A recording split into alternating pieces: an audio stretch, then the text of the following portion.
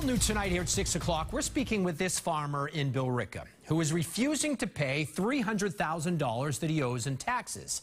The city tells us he hasn't paid taxes since back in 2017. And tonight he tells WBZ's Mike Sullivan why. My father came here in 1943. 5 years later, he had a boy. I'm William Griggs, Griggs Farm. Ever since that day, this Billerica farm has remained in their family. The whole property is under agricultural preservation rights. The land pumping out vegetables. These are ornamental cabbage.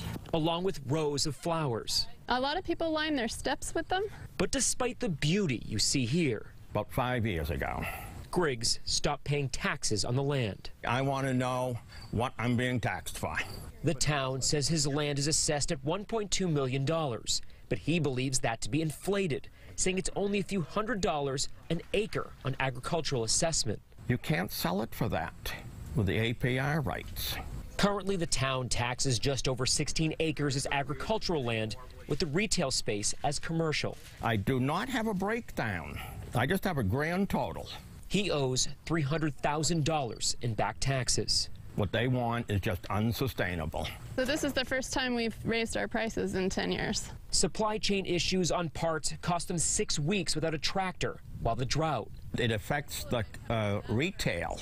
Good afternoon. Anything I can help you find? Who wants to buy a plant now and plant it and have to water it? Then there's the pest problems.